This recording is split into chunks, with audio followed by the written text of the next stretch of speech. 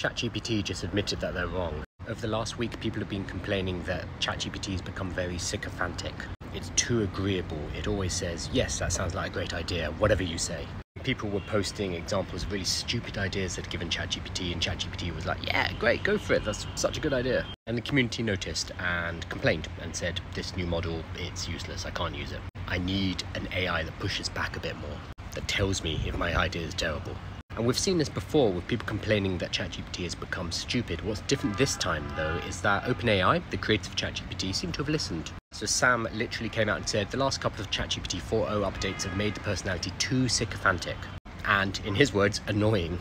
Just a few hours ago, we've heard that the update has been rolled back. They've literally scrapped what they put out and brought it back to an older version. And I'm struggling to think of a time where they've done this before. We've had these kind of complaints before, but I don't think we've seen a rollback like this. Correct me if I'm wrong, I'd love to know. They've even published a paper saying what went wrong and what they're going to do better in the future. I think the interesting thing here is not the fact that there was a problem with the model, but their reaction.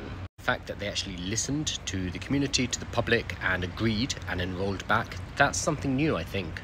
And in my opinion, I think that's very positive. But I'm sure there are critics out there who would think, well, they shouldn't have put out that model in the first place.